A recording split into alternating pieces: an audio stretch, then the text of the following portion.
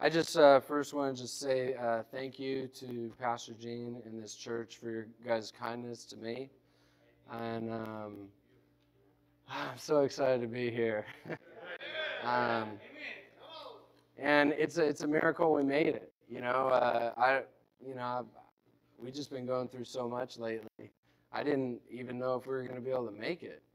And then not only we made it, but some people from our church made it, which it's just mercy and grace. And meeting like this, most of my favorite preachers are in this room. So that's who I'm going to target today.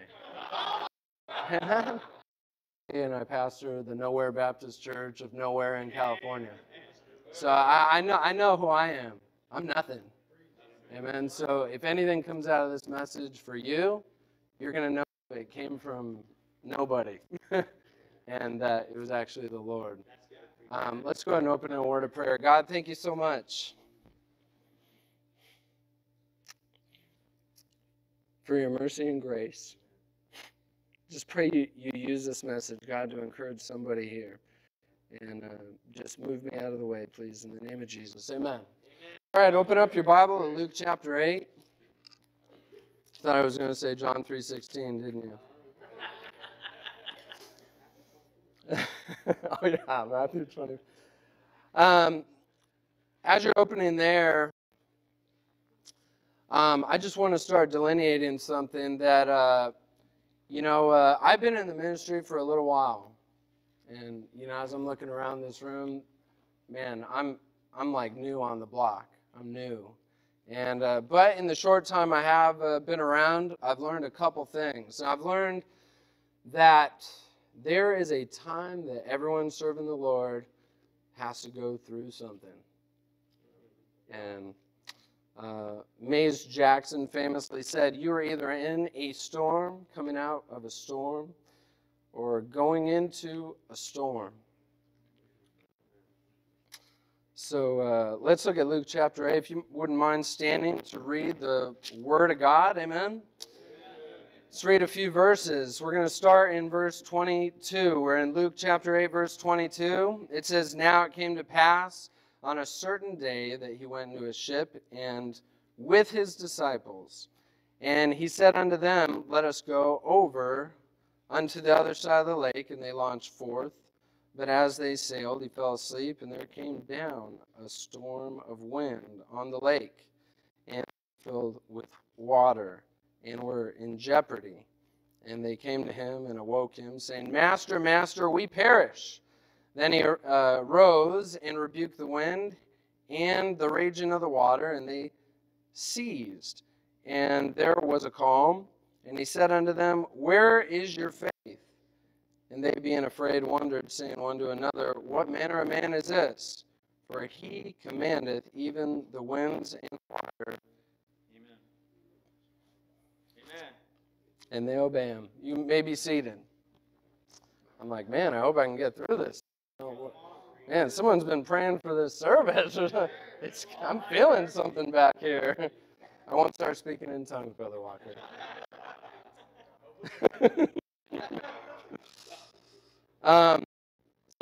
In our text here, we find a storm. Dispensationally, we all have to understand that there is coming a storm of trials and of testing into your life.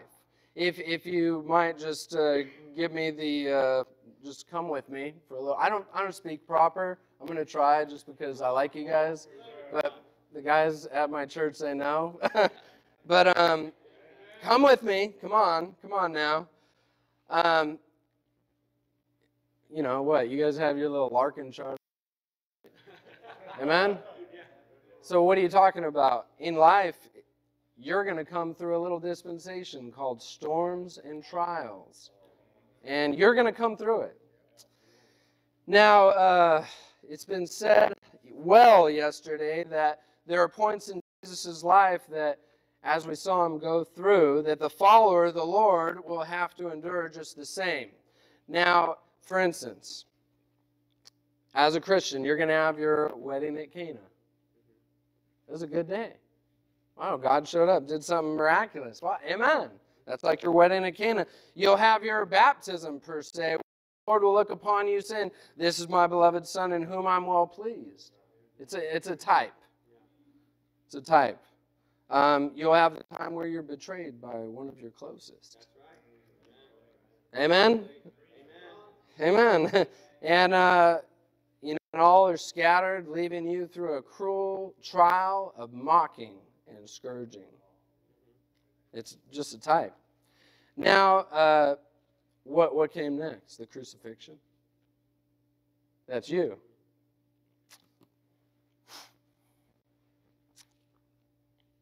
I'm going to get through this thing. But we understand here, not understanding dispensations will cripple the teacher of the Bible. It's going to cripple you. You are going to rest your own destruction.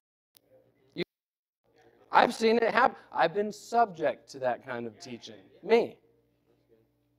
And but just like not understanding dispensations, rightly dividing, not understanding the dispensation of suffering in your life will cripple your ability to comfort the suffering.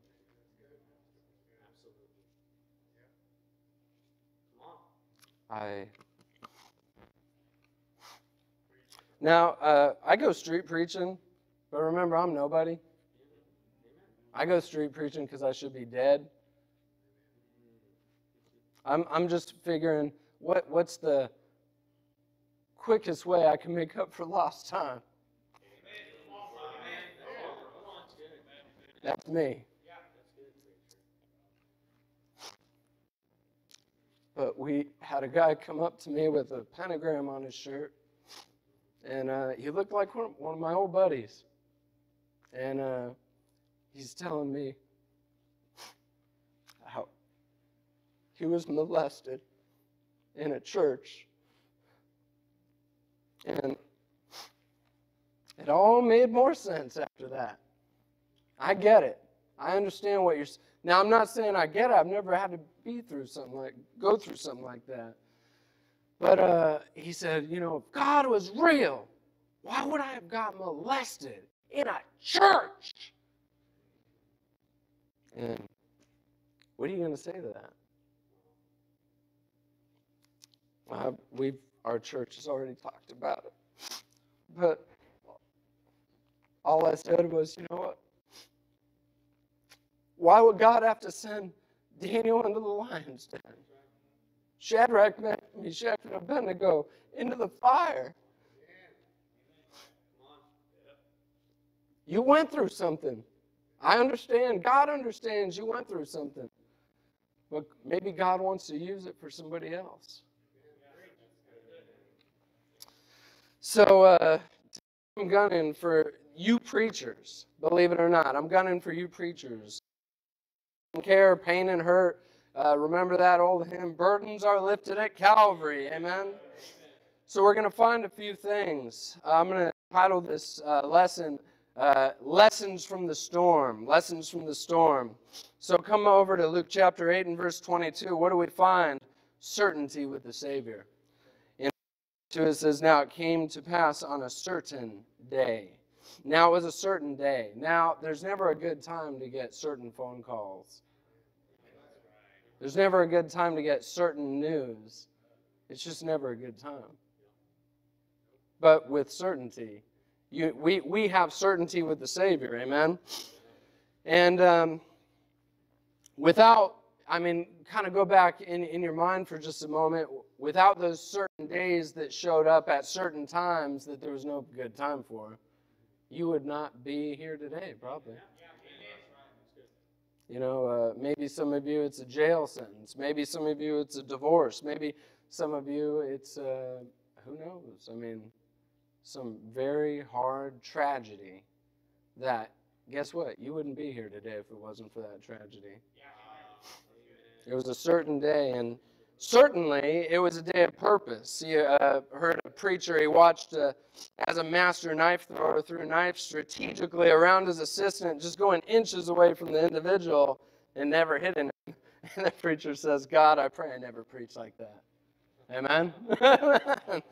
But certainly it was a day of purpose. You know, when you got hit with that thing, God said, you know, it's not going to hit the hand, it's not going to hit the foot, it's going to hit the heart.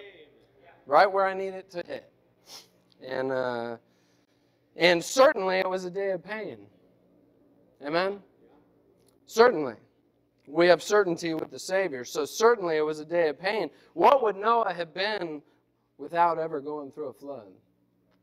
What would David have been without ever meeting a giant? What would Daniel have been without ever going into a lion's den? What would Joseph have ever been without being thrown into a pit?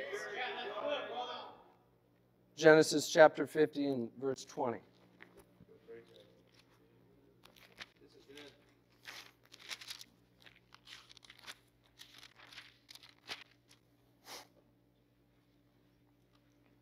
Genesis chapter 50 and verse 20. I just want you to see something here. Joseph in the Old Testament, one of the greatest types of Christ you'll find in the Bible, he says, "But as for you, ye thought evil against me, but God meant it unto good." But it doesn't stop there. To bring to pass, as of this day, to save much people alive. I can't say that I actually understand how he ever got to that point. I'm just being honest. That was a mighty act of God that he could ever come to that realization. But back in our text, Luke chapter 8, so we understand it's a certain day. And what do we find on that certain day is certain disciples. Now, this title, disciple, is an honor. It's an honor to be called a disciple. There's offices of honor in this world, but because they came with a great cost, they are titles of honor. Maybe you'd say pastor, maybe you'd say evangelist, preacher, or on the worldly side of things, soldier. You see what I'm saying? Why are these classified as honors? Because there's a sacrifice that goes with it. Now, that individual fulfilling that role is paying the price, like a police officer, right? Supposedly a police officer is supposed to be going out there. He's willing to take a bullet for you if he needs to. And that's why it's an honorable position. Now, there is a price to being a disciple. So last night, Brother Fernandez brought up that not every Christian is following the Lord. I'm going to add on top of that, not every Christian is a disciple. Yes, sir. Absolutely. Amen. They're not paying the price. They're not paying the price. Now, you think of the word disciple, what's in that word? Discipline. It means a direct neglect of things that other people live for. Oh, you don't? No, I don't do that. Well, how about, no, I don't do that either. What do you do? Since you brought it up, later today we're actually going to go stand outside and yell at people. But you think about that, this discipline is there in that word. At our church we have kind of a running joke. It's a neglect of pleasures of this world, also an often neglect of me time. That's our running joke of the church. Oh, you having some me time today? Okay. It's loving the unlovable. It's caring for the uncareable. I'm making a new dictionary. Being a disciple is only a select few in the church today. Matthew 8:23, it says, and when he was entered into a ship, his disciples followed him. So who brought him into that ship? Jesus. Amen. That's called the perfect will of God. Now, as we kind of continue moving on here, there's different classifications of disciples, right? I mean, the reader of the Bible, you understand that. In Acts 1, there's the 120. Luke 10, there's the 70. Then there's the 12, there's the 3, and then the 1. The one that Jesus loved, John. Amen? So, what's all that mean? You're going to decide which group you're in. And it will be your decision. See, Jesus wants you to be in the group that's the one, Yeah. where you neglect all. But the fact is, everybody doesn't make it there. I would venture to say most people will never make it there because they're not willing to what? Pay the price. They're not willing to pay the price to be a disciple. 2 Timothy 3:12, I'll read it. It says, yea, and all that will live godly in Christ Jesus shall suffer persecution. Now, that's for doing right, not for stupidity. Right? Oh, well, maybe your whole hardship is just because you're an idiot. Don't blame that on God. Now, following Jesus, you will go through a storm at some time. Guaranteed. That's the direction, which is our third thing I'm looking at. You know, we got a certain day with certain disciples in a certain, verse 22, it says, let us go over onto the other side of the lake. He tells you exactly where we're going. Amen. I like that. You know, I like getting somewhere and be like, Gene, where do you want me? He's like, I don't know, get out of here. I'm like, man, I'm really confused. You know, do I put a mic on? I'll just hand out some shirts, I guess, you know. But I like showing up somewhere, and they're like, look, it's going to be this, this, this. Hey, my people at my church will tell you, brother, you're doing better than Randy normally does. You're actually closer to being on time than we normally start, but, oh, God's grace and mercy. Thank you, Lord. So what do we have with Jesus? We have a certain direction. Now, it will be a trip, your Christian walk, a trip that has a definite and specific purpose and plan that only the Lord knows. What? Your storm. Your storm. As that physician starts to pull out those tools, he knows what each one is going to be for. Guess what? I need this one. Yeah, I need this one. Oh, that's a sharp one. Yeah, it is. Well, I got to use it here in a second. You'll see what I'm cutting, you know, and you're sitting there like, you're going to put me out, right? He's like, no, actually, I'm going to sleep in the bottom of the boat while this surgery is going on. Amen? Well, that doesn't make me feel comfortable, Jesus. But it's a certain direction. Like the old hymn says, I only design thy dross to consume and thy gold to refine. Why would you bring that up? It says, I only design. It's with a specific intention. You know, and I guess a little side note here. I'm going to run a rabbit just for a moment. John 6:68. Then Simon Peter answered him, Lord, to whom shall we go? Thou hast the words of eternal life. You're either going to get on the boat or not. Some Christians won't get on the boat. Jesus is like, no, we're going to go over there. I'm going to get this better. I'm going to fix it. Give me that little key to that little room in the back of your heart that you don't want to tell no one about, and I'll clean it up.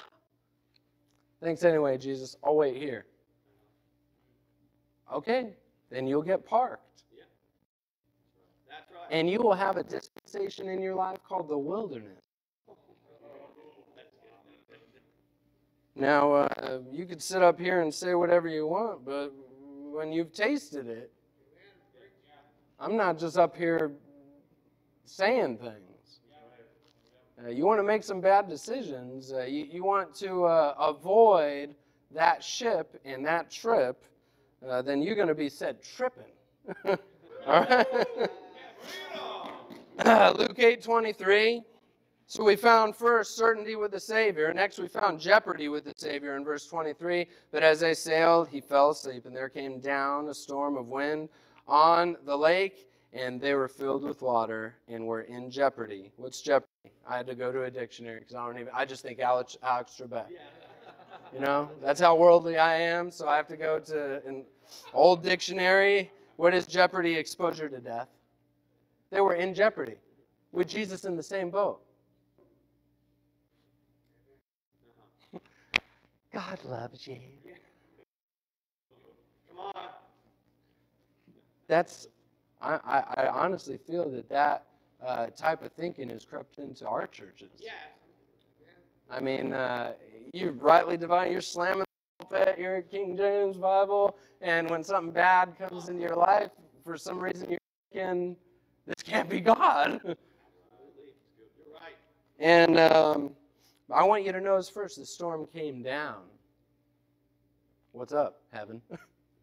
The Lord. The storm came down. We know every word of God is pure, and this stuff is not just put in here just randomly. I mean, we're not going to run to the Greek and say, better rendering. Well, I prefer a more formal equivalence. No, it says the storm came down. The storm came down. Now, we might not want to admit where the storm came from.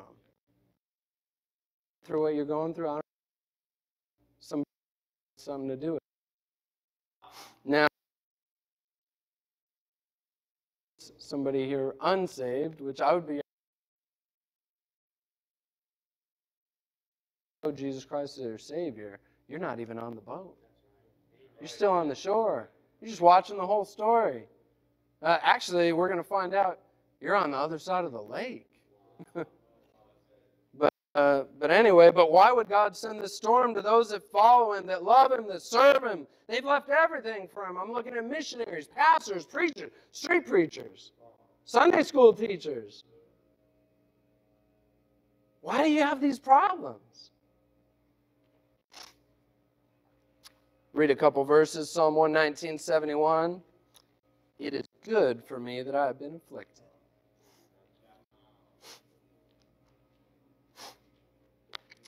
That I might learn thy statutes. Psalm 23, verse 4, thy rod and thy staff, they comfort me. Huh? A rod and a staff? Oh, yeah, they come. Oh, yeah, I just run them through my hair. You know, they just make me feel so good. But if you be without chastisement, you're a bastard. Thy rod and thy staff. You know what? The reason why you're going through the storm is because you are a son. Because you are on the right path. And, you know, my wife,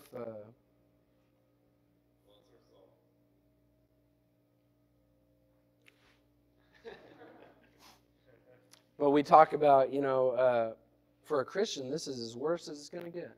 Right here.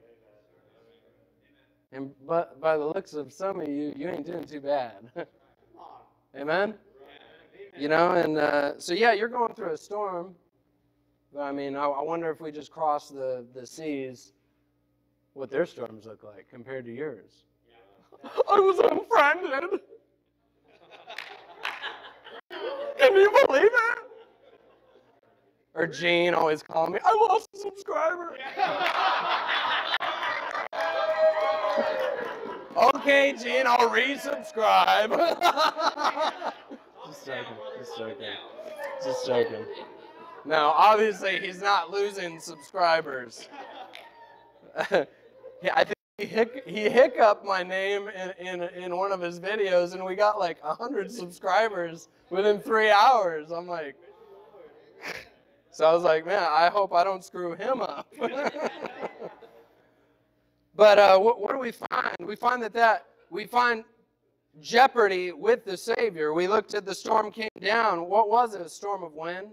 Think about this. I heard a new phrase lately. It's called a breatharian. What's that mean? I don't even know, but I'm going to use it for my application. It's a storm of wind, hot air. It's a storm.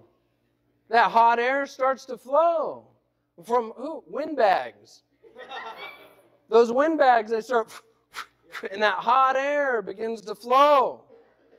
You know, we're at our church, we're going through 1 Samuel, and I've mentioned this before, but Hannah, she went all the way to the house of God with her adversary breathing down her neck the whole time.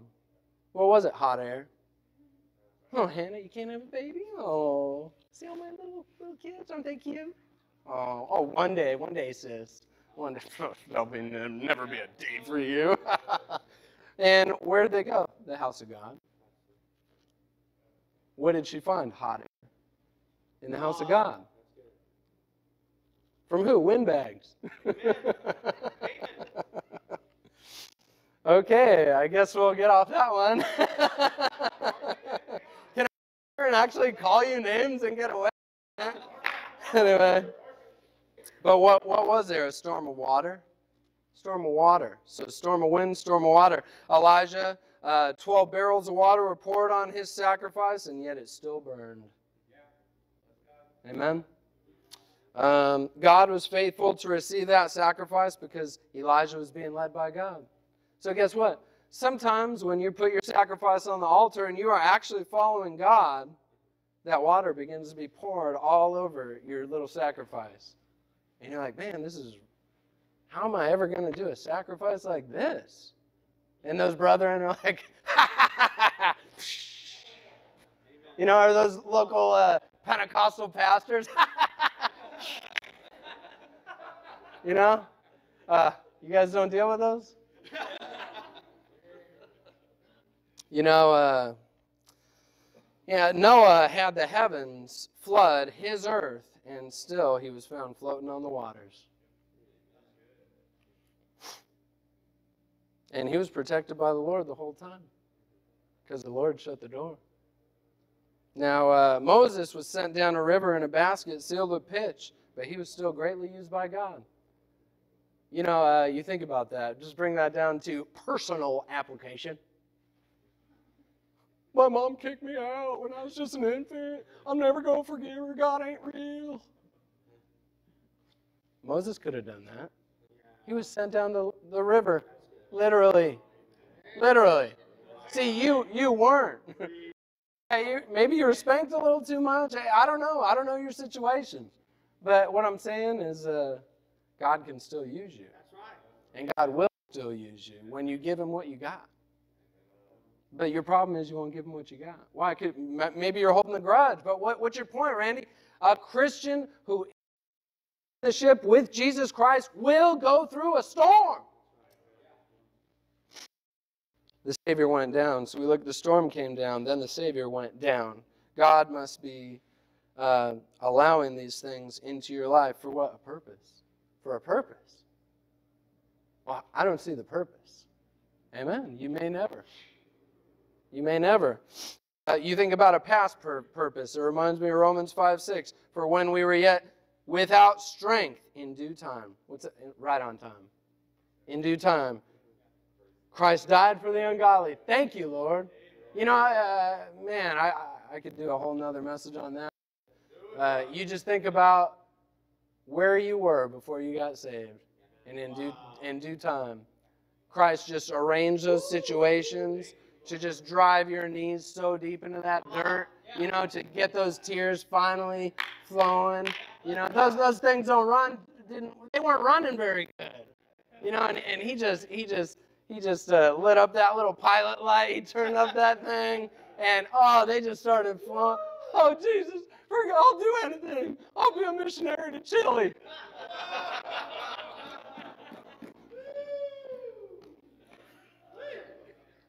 And then he remembers what you said. Did I say Chile? But you think about the Savior went down to sleep. He showed up for your past. What about your present? For now we see through a glass darkly. You're in a storm. So you're looking at your storm and you're like, I don't see the point. I don't see the purpose. It says, but then face to face. Now I know in part, but then I shall even also, I can't even read. Even as also I am known. So what's the point? Right now you don't see why you're in this storm. You will. You'll know why one day. Maybe tomorrow, maybe later today, maybe be in eternity. What about the future? The future, 1 Peter 5:6, humble yourselves therefore under the mighty hand of God that he may exalt you in due time. So what's the point? Humble yourselves therefore. What's that there for? What are you talking about, Randy? Look, if he showed himself faithful in the past and he showed himself faithful in the present, you made it here, didn't you? I bet some of you even ate breakfast. Amen? But he's shown himself faithful in the past, faithful in the present. What makes you think he ain't going to be faithful tomorrow?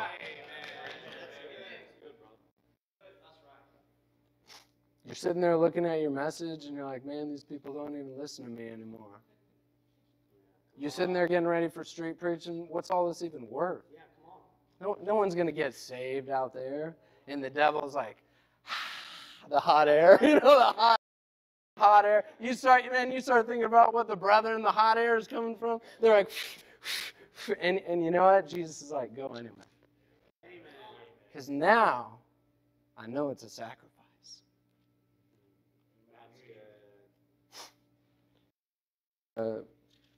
I street preach. And it's not because I'm anything or anybody. Like I said, I'm just trying to make up for lost time. But the fact is, being dispensational here, you understand there's not going to be a revival? And you still choose to go street preaching? Wow. You understand that, guess maybe no one will get saved. You still go. You still hand that person the tract. You still street preach. You still pray for your family. You still keep going and going and going. Why? Because now it's a real sacrifice. Amen. You know, with some Baptists, you may know some of them. I sure do. They cannot attach doing to the ministry huge results.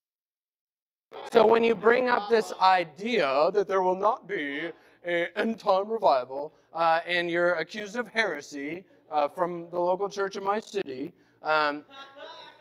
it's documented. It is documented. Buy Gene's book. Buy his book.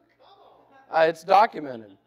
But when you're accused of heresy and yet you still go out, you know, they start looking at you. They're like, man, these beat up, bloodied, bruised. I mean, look at that mess of an individual. And he still keeps going. Why? Because you're Lord. You came to the end of your rope somewhere, amen? Yeah. Hopefully, if you've not come to the end of your rope, that's what the storm's designed for. Yeah. That storm is designed to break you.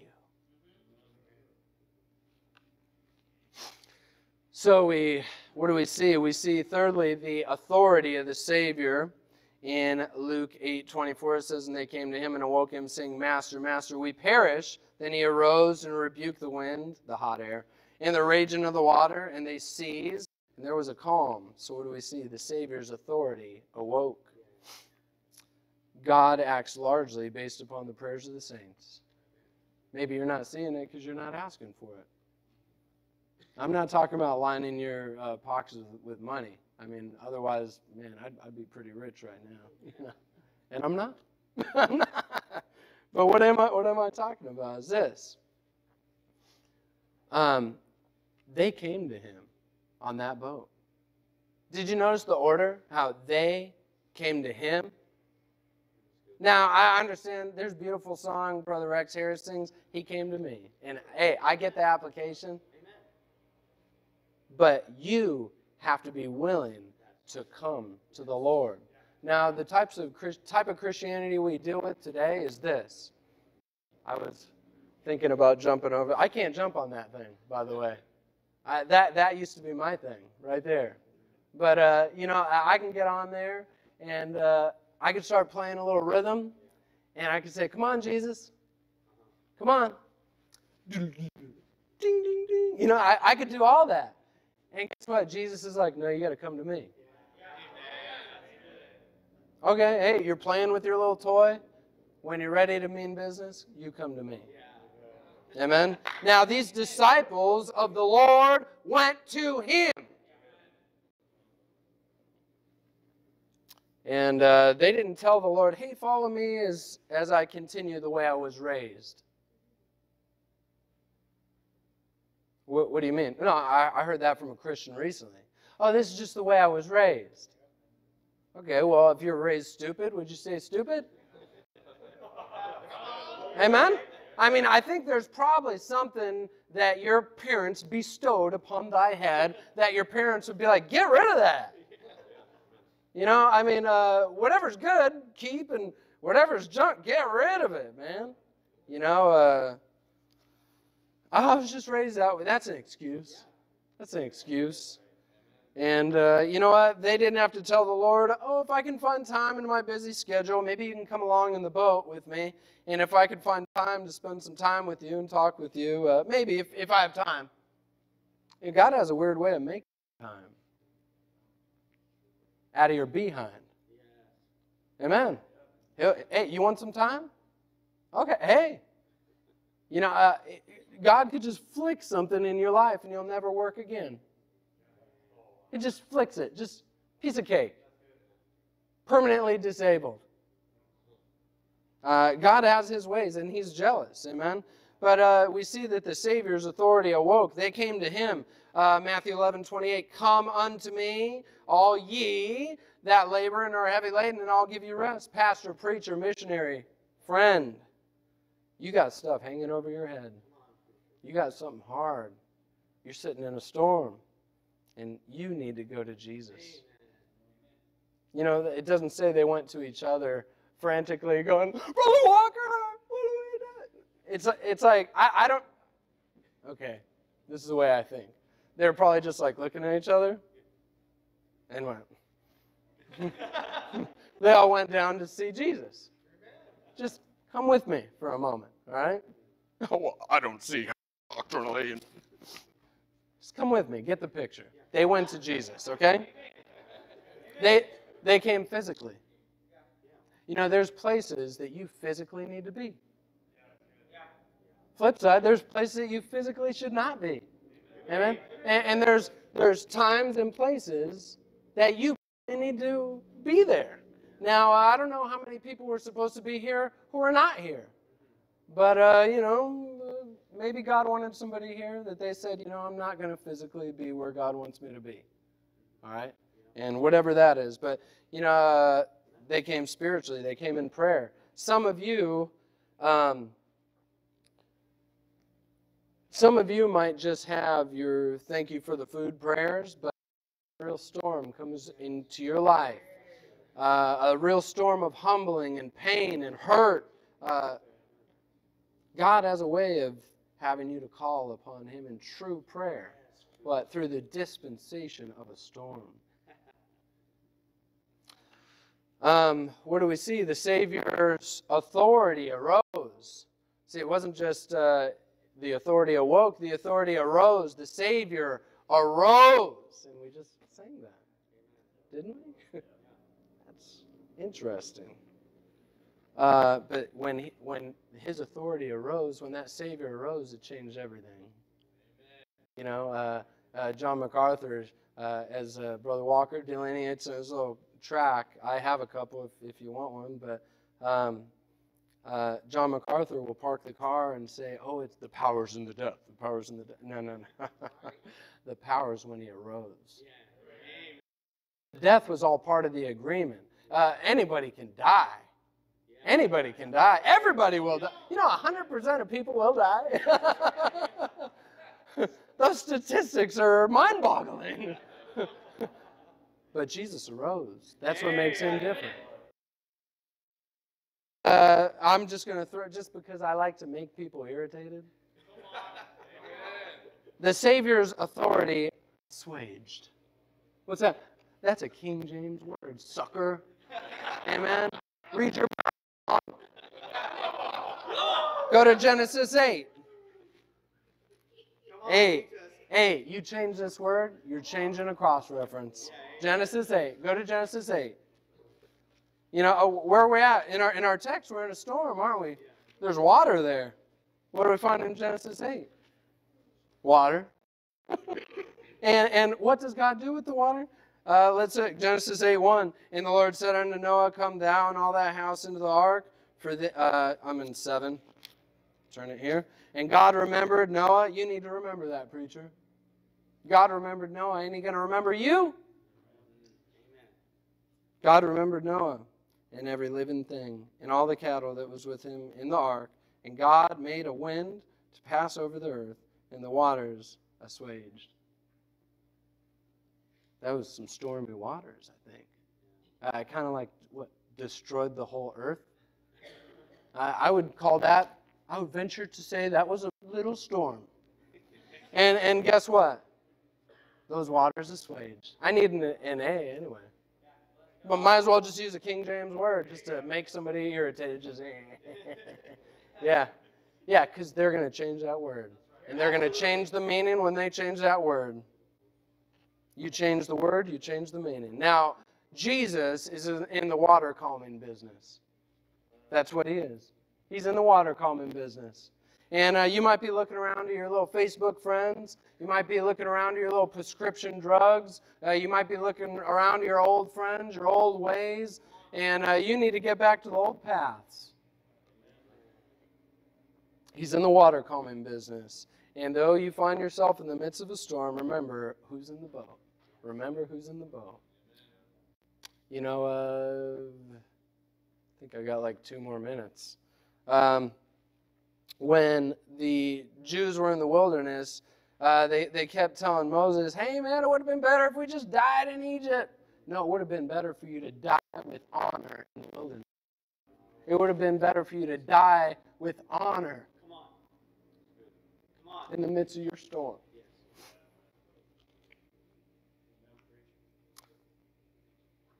With honor. So we looked at the certainty with the Savior, the jeopardy with the Savior, the authority of the divinity of the Savior, found in verse 25, Luke 8:25. And he said unto them, where is your faith?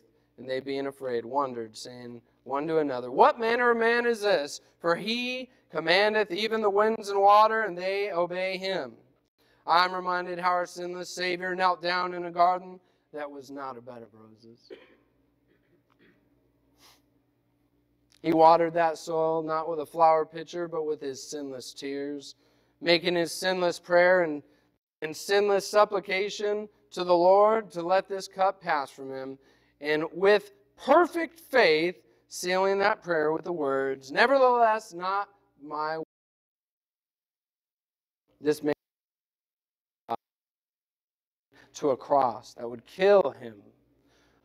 Also, he could raise from the dead, conquering death, hell, and sin for you. It was all for a purpose in his life.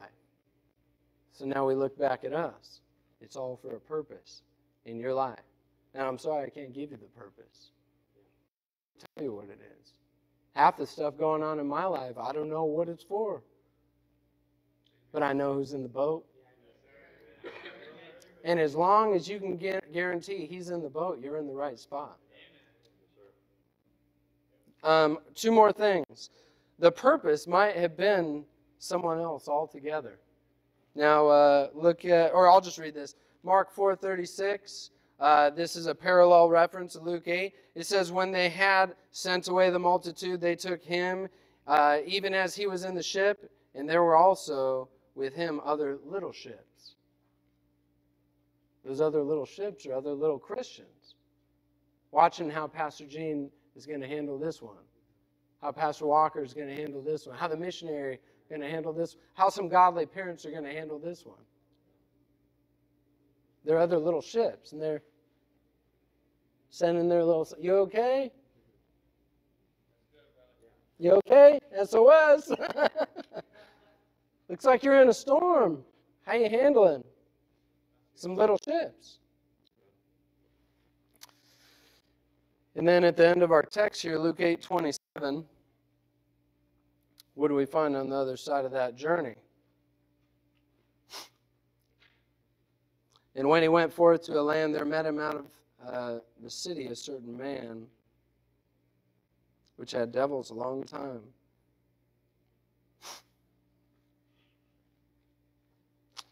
Now, I can't give you all the reasons, and there's brethren in here that probably could, but all I know is this trip was just for one man.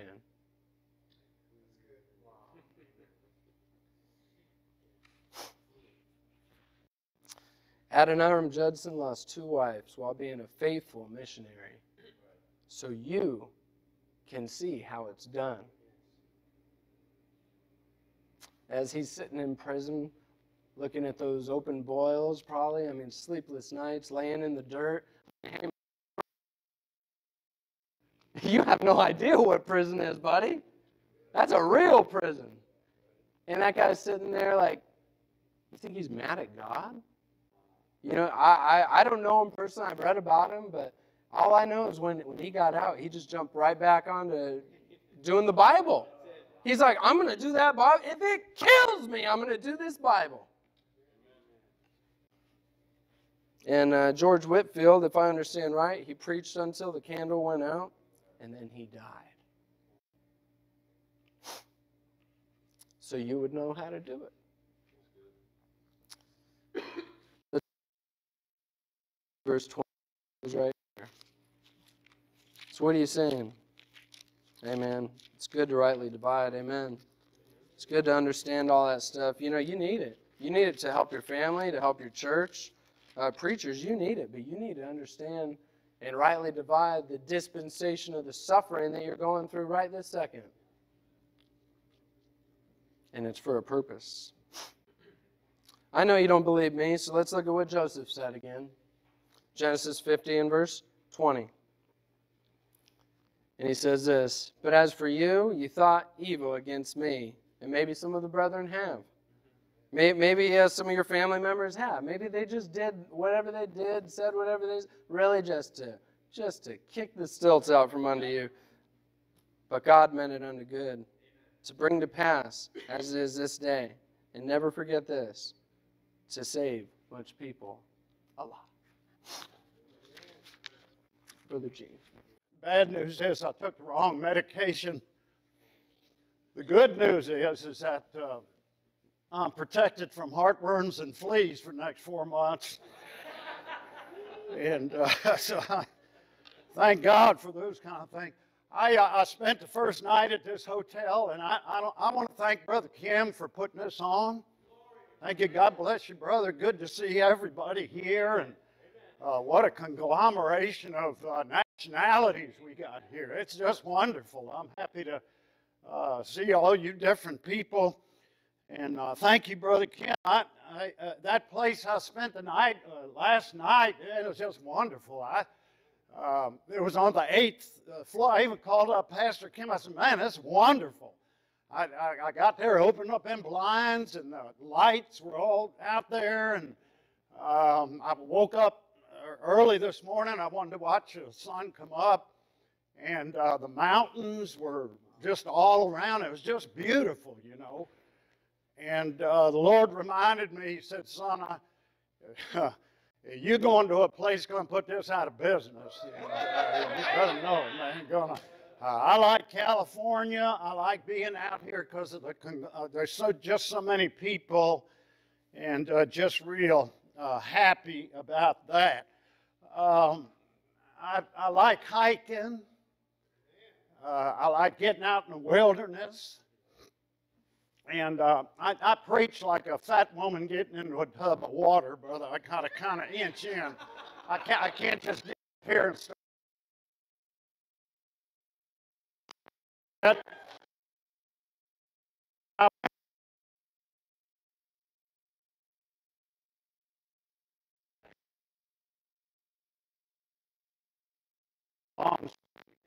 So I got me a couple of books and wanted to read about it.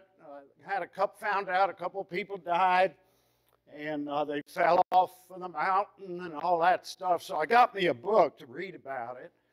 And in that book, they had a picture of, I don't know how he got in there. He must have been something, but he was a Baptist preacher, and his name was Elkanah Lamb.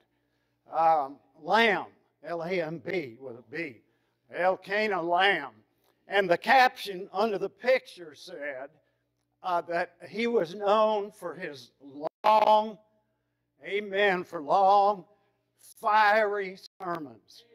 And I thought, man, what a thing to put in a tourist book for somebody to want to come there. And I thought, man, that's what I like.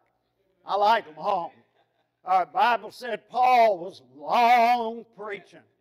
And everybody, I had a guy went to my church for a couple of weeks when I was pastoring, and he was one of these guys. I was looking last night. I look at my watch, you know, but I'm sneaky about it, you know what I mean? I kind of like, you know, I kind of want to look, see how much longer I got to do this. And, but this guy was like this, you know, he's sitting out here in the congregation, you know, with the watch. And I thought, you know what, he's trying to get out. And brethren, I'm not trying to get out. I'm trying to get in. I want to get in, and sometimes takes a little bit longer than 30 minutes to get in. And thank God, I'm not trying to get out. But anyway, that's Elkanah Lamb. That's that piece of paper. But I thought, we'll get to this just a minute, but God gave me something here, just a little. I don't get big, long stuff, but God gives me little things when I'm reading the Bible. And I think it's of the utmost importance. Brethren, there is nothing more important in this life. There is nothing of more importance. If you don't get anything else out of this entire meeting, with all of these great preachers and all of this wonderful singing, if you don't get anything, just know this. The most important thing in your life is your personal relationship with God. Not your grandkids. You know, you get to be my age, you know, you can't wait to mess with them and spoil them and give them back to parents. And not the grandkids, not your parents, not your spouse. You better get a close walk with God. And get in there. Don't let anything get in the way of that. Nobody, no thing, nothing.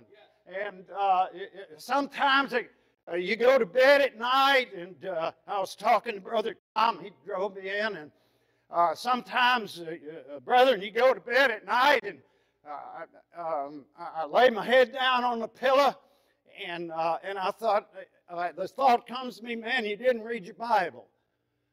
And it's possible, you know, to do that. And you ought to be reading 5 chapters a day of your Bible. Anything less than that, you ought to be ashamed of yourself. That's right. Well, I won't tell you about him. But you got to get up. Brother, you got to go through these perfunctory things to keep yourself alive for God.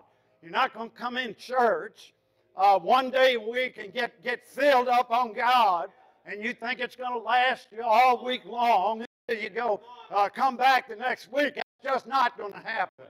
When I was a Roman Catholic, I got saved at 30 years old, preacher, and we had a bunch of, I went to church once, Sunday morning, took the little cookie, you know, and did all of that. And then I went out, and we got drunk that night. Went to confession, did all that, and but I was amazed. That's all we ever did as Roman Catholics. We went to church one day a week, took the cookie, and then we went out and did like. And brethren, I've been saved now some 45 years, and that's what I see Baptist people doing now. You like that? We're like that. Maybe not everybody here, but I'm sure I felt it going into somebody. And if you just realize, brother, you're either going to get in or you're going to get out. And they had a bunch of preachers were talking, and they asked the guy, said, "Well, are you in?" And he said, "Yes, I am. I'm in this thing all the way up to my ankles." And the guy said, "Well, that's not very deep." And he said, "Yeah, but I went head first." So that's good. It may be, brethren, let me give you this, and then we'll try to preach to you. But it may be of the utmost importance for us to continuously put ourselves into these situations where we're uncomfortable. I hate normal stuff. You go to the grocery store, what do they say? Have a nice day. And if you're not careful, you'll say, "Oh, you too, have a nice day." And I hate that. I don't like that. I like that in Christians either. I don't like it. We're very, very comfortable being normal. We want to know what's going on. And that ain't where you're going to be comfortable with the Lord Jesus Christ, because he's tricky, man. You gotta look out for him. What these uncomfortable situations cause is for you to have to pray more. You're saying, Lord, you get up in the morning, I don't know what's going to happen. That's why I like street preaching. We pray our little perfunctory prayer. God, thank you for this. Brother, pray for us, and God bless the preacher. God, and that's good. I mean, I'm not saying that's a bad thing, but I could almost say it before you say it. And you ought to have more of a heart for the Lord. We have repeatedly, as Christian myself, we have repeatedly done the same activity over and over and over. Say, well, what's the matter with that? That's a good thing. Yeah, I know, but we get accustomed to not needing God on the scene. We can do it, Lord. I got it now. I can handle it. Don't worry about it. I've done this so many times that I don't need. Well, we're not saying that, but that's what we imply. Now, I'm a street preacher, and I like that. I like that better than this. And a pole and I got a banner.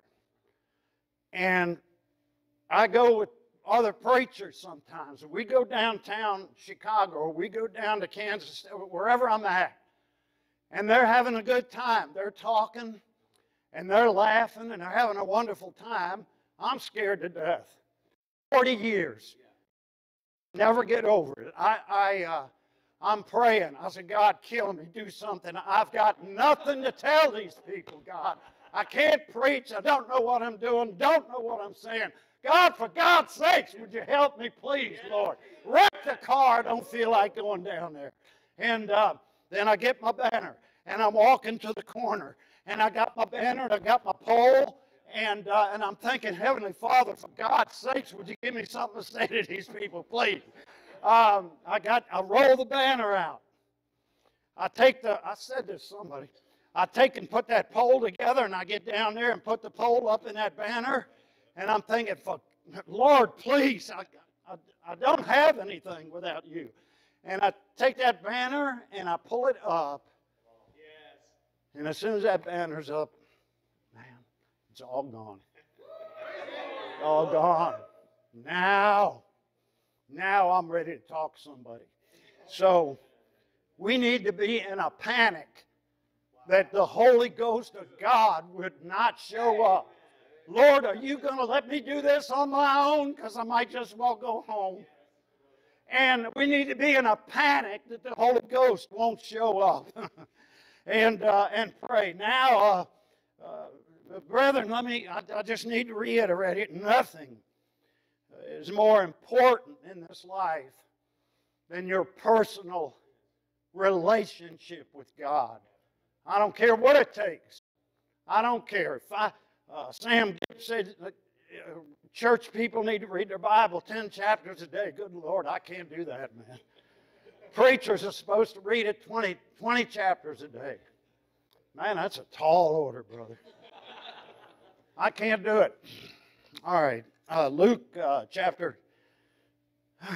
Well, glad I got that off of my chest.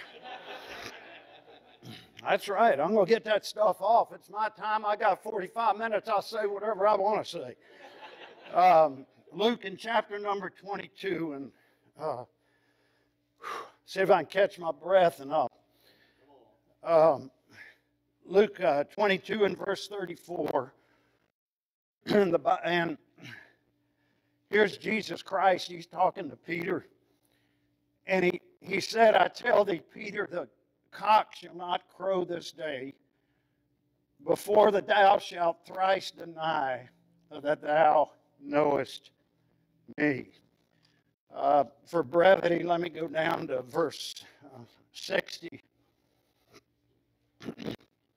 And Peter he's already denied the Lord once or twice. Verse 60 says, and Peter said, man, I know not what thou sayest. And immediately while he yet spake, the cock crew, and the Lord turned. Boy, this verse just tears me up, you know. And the Lord turned and looked upon Peter. Heard. just turned around and looked at him. Can you imagine that?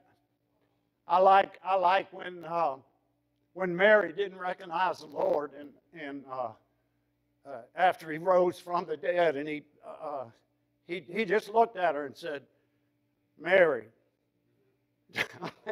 we're going to hear our name one day, people. We're going to go up." And 22, and the Lord turned, verse 61, and looked upon Peter.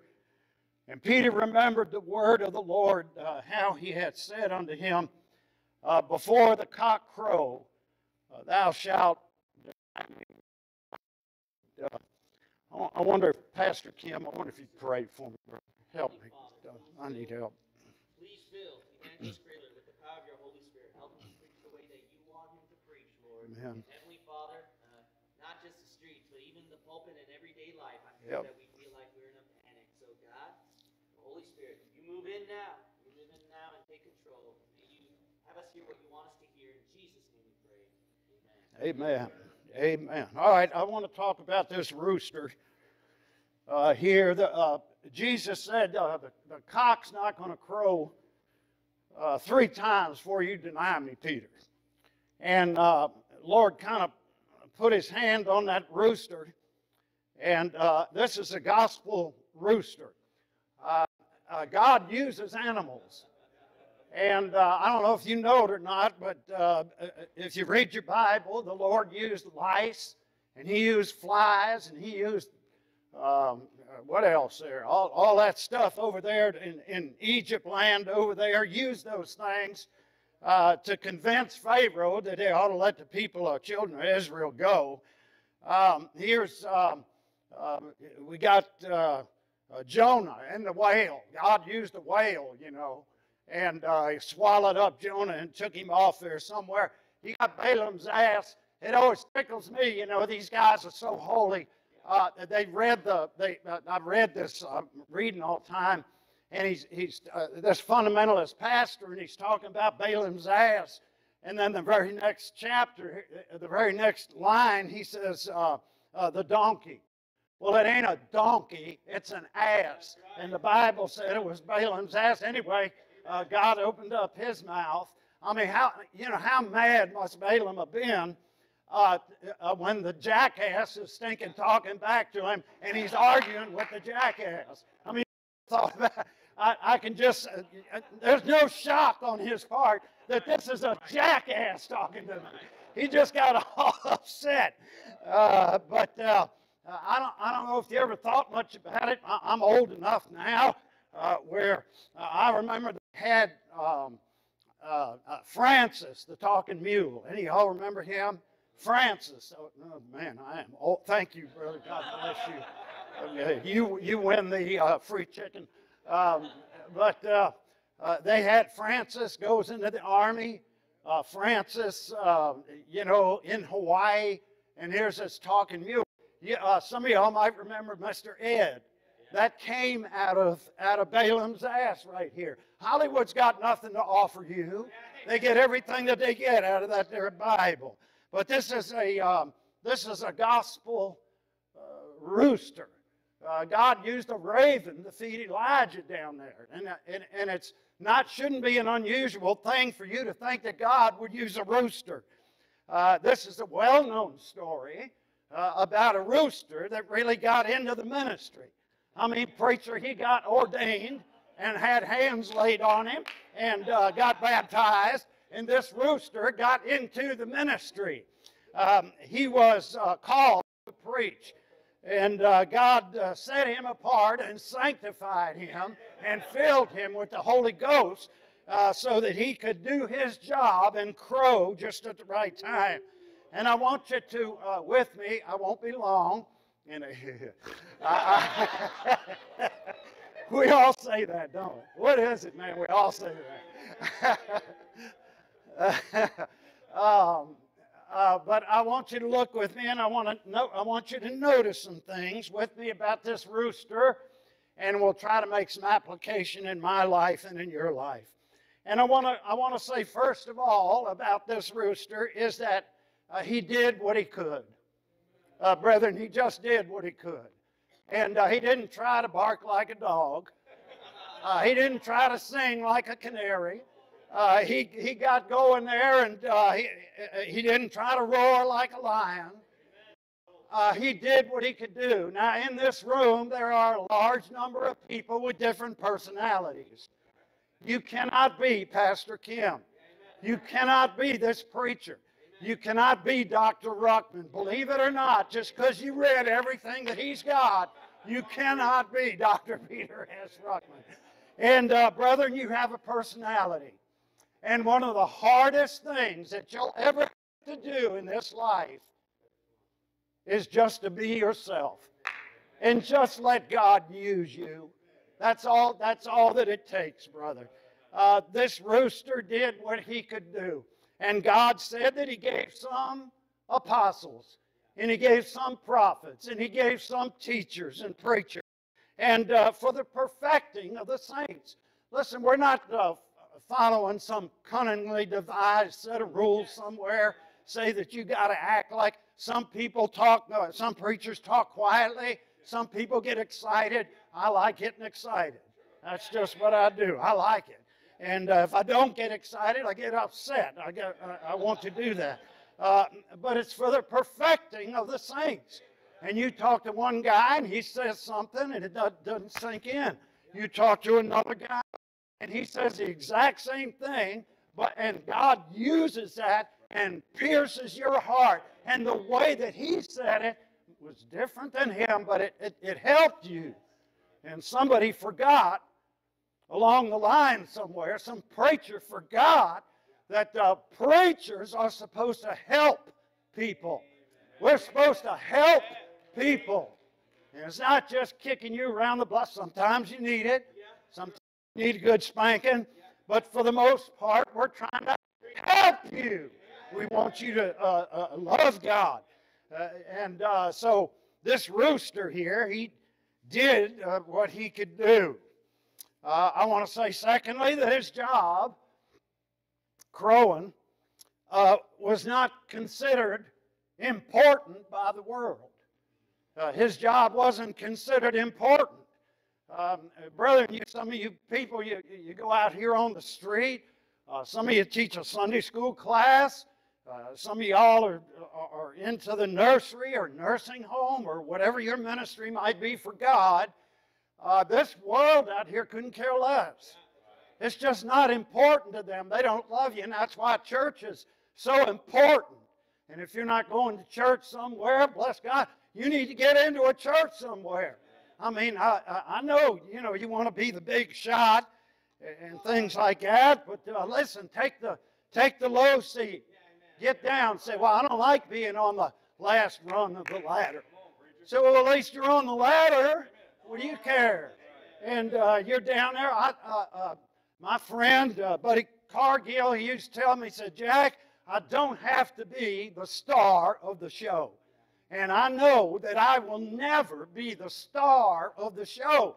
But, brethren, I want to put my 2 cents in. I want to be part of Joe Banana and the bunch. I want to be in the crowd that's going God's way. And whether I'm noticed or not noticed, or take the back seat or the middle seat, or whatever it is, bless God, hallelujah, I'm in the crowd. I'm in the bunch. I'm in the bunch that God loves, and God loves you. God cares about you. God is happy to take you up to heaven one day. Man, we're going. I'm going. I want to thank you, Lord, for the liberty that I feel here right now. His job was not considered important. His crowing was just a common thing. And his little bit was just usually unnoticed by people. His crowing seemed stupid. Okay. 1 Corinthians said the preaching of the cross is to them that perish foolishness. And this rooster's crowing it just wasn't considered important at all. I hate chickens. I hate them. I had a country boy when I first got saved. I was going to a little, anyway, and he was fighting chickens. And so he said, "Here, hold this chicken." And that dirty dog, it took and pecked me right there. It took me about a month to get over that. I didn't think I'd ever get it. He got me really bad. But when I went to Bible school, did I tell you I hate chickens? When I went to Bible school, my wife and I were living in a shotgun house. It used to be a corn crib. And the man that I rented from, Mr. Wise, he had guinea hens and he had peacocks. This is in Florida. And he had roosters and he had chickens. And there's something mentally wrong with that rooster that was in his hen house. That thing crowed. I thought they were supposed to, like, 6 o'clock in the morning crow. This thing crowed. I don't know. I'm a city boy. And I thought, I got my ideas about country people, but this stupid thing. He went off all night long. All night. And see, I might not sound like a bad deal to you, but after you go to work, I had to get up and go to work. And then I get off at 6 o'clock or 5:30, something like that. And then you go to Bible school, and you're there until 10 o'clock at night. And then you got to go home and mess with that stupid Greek, try to make sense out of that stuff. And when I laid my head on my pillow, I wanted to go to sleep. And this stupid thing was crowing all night long. And I don't know how I got on this, but I told my wife, I said, "I'm going to kill that rooster. I hate that rooster." She said, "Oh, honey, Mr. Wise, he's so nice to us." And so I went in there one time, and there was the hen house, and he was in there, and I ran in there real quick, and all the chickens ran in through this hole, and he got his head in there, but I got his feet, and I was pulling on him, and I was trying to get him out of there, and I was tugging, and he was making noise. I could not pull him out of that hole. I don't know what had a hold of it. So I had to leave, and I went and got me a pellet gun. And I told my wife, "I'm killing him." And I was in the military. I was in the Army. Mr. Wise lived over here. Right across the street, there was some guy that was watching me. I know he was watching me. And but I was in the military, so I knew how to do the low crawl. I got down, and I got that pellet gun. Crawled up there to a little bank right there where there was some grass, and I shot that joker, man. I mean, it was like foghorn leghorn, boy. His feet went up in the air. and then I felt bad, because I killed him. And but I went in, and I took him, and Mr. Wise had some feed sacks, and I stuck him in there, and we drove down the road, and I threw him off there somewhere. And then after that, I had a good night's sleep. But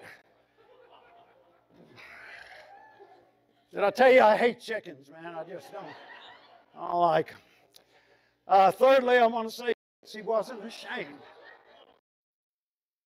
He wasn't ashamed. You understand? His crowing, he crowed all the time. I mean, it's a gospel rooster, brother. He really was. He crowed before everybody. He wasn't ashamed. He didn't care if I came in their place trying to kill him or anything. He crowed. His crowing didn't embarrass him. And, brethren, you might not be the best preacher in town. You might not be the best street preacher. You might not be the best Sunday school teacher, but, brethren, you're in the game. You're doing the best that you can do. And just because people don't think you're the best, God's got a seat somewhere, and He's got you in the fight. So hang in there, brother. You're doing something for God. What you're doing for God is important. He wouldn't have you in there. He wouldn't have that for you. He wasn't ashamed. And don't be ashamed. I feel like I got to talk all the time. And I work real hard at just shutting my mouth and not say anything. I really do. Because I just feel like I just got to talk. Thank you, brother. And I want people to like me. I guess that's a fault. But, brother, you go out here on the street, there's a couple of things that you can do. You can preach. And thank God, just don't preach too long. I hate it when I go out with these people and they preach for an hour, 2 hours, and you know, you're standing there waiting for your turn. Excuse me, stupid. Other people are called to preach too. I wouldn't mind having my turn. Can I have my turn? You know, and I like that. But look, if you can't preach, my wife goes out with me, and I got to hold her down sometimes. She likes to preach too, but she doesn't preach. But she passes out tracts. Passing out tracts, folks, is probably one of the more valuable things that you can do, because they take that and they go home with it. And I've heard some amazing stories about gospel tracts. Maybe you have too. We have banners. You can hold a banner. Don't be embarrassed about the Lord Jesus Christ. Don't be ashamed of Jesus. Come up with some quips or some sharp things to say back to people. I don't know. You guys know what Mad Magazine is? You ever heard of that? Boy, I'm getting old. Mad Magazine, that was one of my favorite magazines. And in Mad Magazine, they had a couple of spy versus spy, and they were always going at it, the good guy and the bad guy. But they had another section in there called Happy Answers to Stupid Questions. And as a child of God, and as a street preacher, as a Christian, I've tried to come up with some snappy answers to stupid questions. And you'll get plenty of them out on the street. I'll just give you one, and don't get, we're all adults here, okay? I'm not going to be offensive on purpose. But you know, people like to give you a finger, right? Everybody knows what that means. And I had a few of them. But somebody lifts that finger up to you. Here's a couple things you can say to them. Yeah, I got 5 of those. You know, across the street. But my all-time favorite. These are snappy answers to stupid questions. They give you the finger, and they're walking across the street. Encourage them. I said, "Oh man, look at that! Isn't that? Hold it high, honey. Hold it up high. That's right. I'd be proud of my IQ too. Hold it up there." Man, I ought to learn something after 40 years on the street, even if it's just that. But he wasn't ashamed. And I want to say too, brethren, he was faithful. The Bible said that, moreover, it's required in roosters that he be faithful. And brethren, if it's true for roosters, then it'll be true for us. And God doesn't bless success as much as he blesses. You know that. You've heard messages about that. God likes faithfulness. And whether you feel like it or not, go participate in some ministry for the Lord. He crowed when he was supposed to crow. And can you imagine? I mean, it was actually prophesied by Jesus Christ that this guy would perk up and crow. You know, after Peter denied him, and he did his job. He got up. Are you doing your job? Don't be afraid to work for God. I think the average Christian doesn't think he's capable of doing anything. You look at these preachers here that know dispensations and can run it down to you. You look at these preachers here that got the guts to step, and it takes guts, brethren, to step out into an area, especially like this, and try to start a church. Man, that takes guts. And you guys, God bless you, man. I tell you, I got all the respect in the world for you. I think you got to be a paranoid schizophrenic to want to be a pastor these days. I thank God I don't pastor a church anymore. You ought to pray for your preachers, pray for your pastors, brother. You don't know what they're up against. You can't know. You're not supposed to know. And just pray for them, and God would help them and be a blessing to them. His job just wasn't considered important. He wasn't ashamed, and he was faithful, brethren. He crowed in rain. He crowed in the sunshine, and he crowed. He just crowed when he was supposed to. The Bible said to preach the word. Amen. Be instant in season and out of season. Reprove them, rebuke them, exhort them, help them, man. They need help. You understand? I'm not I got to tell you, I had a struggle with this because I'll be really honest with you. I just don't care if somebody don't take Christ or not. And I want to tell you, God is not up in heaven bawling his eyes out because somebody won't receive Jesus Christ. I get out there, I'm telling people the truth out here. If you want truth, I've got it. Trouble with Americans is they don't want it anymore. What they want is sex, drugs, and rock and roll. That's what they want, those three things. And if they got that, they think their life is happy. They think they got it going on. The Bible said the time will come when they will not endure sound doctrine. And we're in that time now. You imagine that Philadelphia church period and somebody sneezed and they got saved or something. I mean, man, it was just, you just went out there and preached, man. And everybody was getting saved. I saw some pictures. J. Frank Norris, he got 50,000 people. Can you imagine 50,000 people sitting there to listen to you preach? How would you like it? And that'd be wonderful. But here we are. Where do we find ourselves here in 2018, going into 19? Laodicea, brother, here we are. Philadelphia church period is over. I don't care how good a preacher you are not going to get a crowd in 2019 unless God does something. So here we are in Laodicea. And everybody wants, the rights of the people. Boy, I want this and I want that. And I'm going to get that. And don't tell me about God. And look who he's got. Yeah. You say, man, I hate Laodicea. Hey, look, man, look who he's got here. What a bunch of losers. We are, brother. We are. But I'm a loser for Jesus Christ. Amen. I don't mind being a loser for the Lord. Let me see where I am on this paper. I got to stay with this paper here. I want to say, too, that his job, this rooster's job, was not popular. He woke people up. I don't really, well, I won't say that. His job was to crow as loud as he could so that Peter could hear him. He woke people up in the morning, just like that guy over my place. His job sometimes made people mad. John, over in John 16, said that they're going to put you out of the synagogue. And John said, yea, the time will come when they kill you, they'll think that they're doing God's service. One of the biggest irritations, aggravations to me on the street, the three biggest problematic people that I have are, number one, Muslims, as far as religion of peace, and then homosexuals, that's another violent group, and then Christians who just don't like the way you're doing it, that's all. You're not doing it right. And man, I can't, every time I go on a college campus, here they come, man.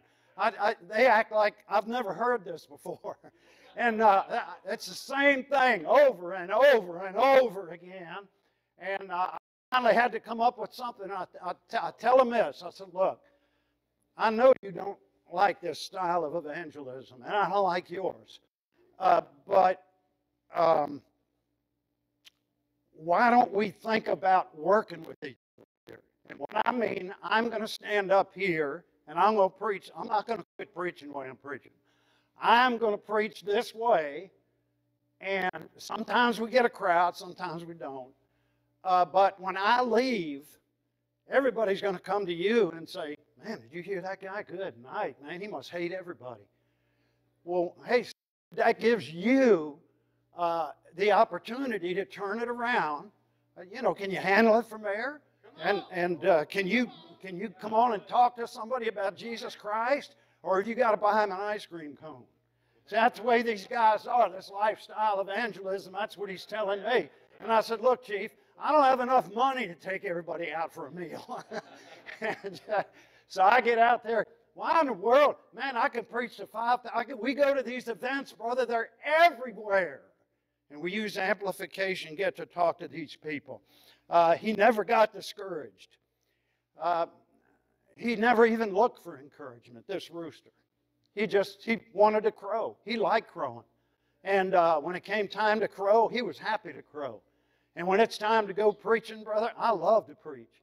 There ain't nothing. What preacher in here don't like to preach? You know, cut it out, man. That's what I'm saying. You called to preach, man, you chomping a bit and snorting and stomping, wanting to preach. And that's just the way we are. Good or bad, you know, we like to preach.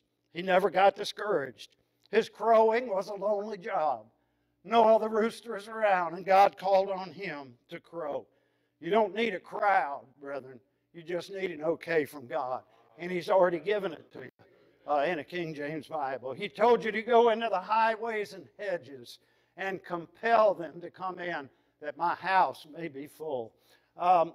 Look, brethren, we have a tendency to relegate preaching to an anointed few. You got a pastor, you have a evangelist, you have a missionary. That ain't just to them, brethren. It's to all of God's people. And you go out there, I sometimes get around some people, and they got women. You know, you go out there and you're preaching, and I've heard women preachers. I'm going to tell you the truth, man, they're pretty good, and got me under conviction. I went to a charismatic church. I didn't know it was charismatic, but I got invited to preach, and I went to this charismatic church and found out they were charismatic. But after I got done preaching, my wife is not doing real good. She's kind of sick, and I went and sat down, and the pastor got up like Brother Pastor here does. What's your name? Kim, yeah. Like he does, and pastors are good at that, drawing the message together and such. And giving an invitation. And he stood up and said, now, anybody got any prayer requests? You got any prayer requests? And it was just a small church. And I said, yeah. I said, preacher, I'd like you to pray for my wife. You know, she ain't doing real good. And you know what Baptists do? You know, you tell them you got a problem. You're Baptist, right? Everybody Baptist? You know what we do. I'll pray for you, brother. Right?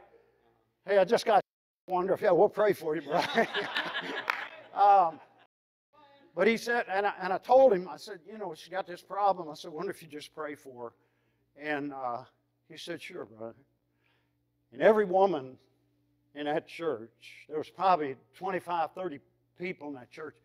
Every woman in that church came up to my wife, and they were crying when they got up there. And I thought, oh God, I wish we had more of this. And they came up and laid their hands on her. Man, I was bawling. And my wife was bawling, and they were all crying. And they just laid their hands on my wife, and they prayed for her. And I thought, God, man, give me some of that. I don't want the rest of it, but give me some of that. You know, amen. Brethren, let me try to bring this down and here. He never got discouraged. I want to say he was never patted on the back. You'll get your pat on the back up there, brother. And when you get up there and stand in front of God, all these people that turn your tracks down, you know what we are out here on the street, brethren? We are life unto life and death unto death. And I think that's the way Paul said, is that right? But we give somebody a track, that's life. If you'll take this thing and act on it, you can go to heaven. You can know Jesus Christ. And if you turn it down, honestly, I tell them, I preach it, man. No skin off my nose. I'm going to heaven. Jesus Christ paid the price on Calvary's cross for me. And when he hung on the tree, my sins were nailed to his body on the tree. And when he died, he paid the entire penalty of an eternity in hell for me. And thank God, that's the best thing I ever did in my life. And partner, I'm just going to tell you, if you don't want it, then it's on your head. And I'm out here to tell you the truth, and I hope to God you get saved. I'll do anything I can do to get saved. But if you don't want it, then run along, sonny, because there's other people out here that might just want it. Don't stand there and give me a hard time. Paul said at my first answer, no man stood with me. He said, but all men forsook me. And I pray God that it wouldn't be. See that love there? Everybody forsook me, all left me. But I pray God, praying for them. Want to help them. Let me see what else I got here. I got one more. I want to say this, that he did his job well. He did it good. He did the best he could. And brother, that's all God expects out of you. You don't have to be a Pastor Kim. You don't have to be a Dr. Ruckman. All you have to be is yourself. And use the personality that God gave you. And tell the truth about the Bible. And tell the truth about the Lord Jesus Christ. He crowed at the right time. He did what he was supposed to do. He crowed so that Simon Peter could hear him. And so, brethren, here this morning, why don't you be like that rooster? Look, his job wasn't popular. You're not going to be, president of the United States. What a joke. Any child can be president. Yeah. If you got $14 million throw into a campaign. He didn't get discouraged. He did what he could. Brethren, this morning, would you do what you can? Maybe you can't do everything. I don't know, people crippled up in different ways, emotionally, physically. Would you just do what you can do for God? That's all that he wants out of you. Where have I got this? I had a guy call me, and he went up to someplace, Massachusetts or Boston or something. Is George Whitfield's church up there?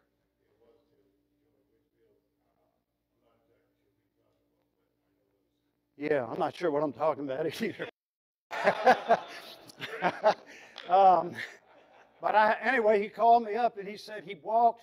I preached this message at his church, and he called me and he said, Jack, I just was up at George Whitfield's church. And he said, you're not going to believe it. When you walk out of his church and walk out, back out onto the pavement and you look up, there's a great big rooster up there. Up there on the corner up there.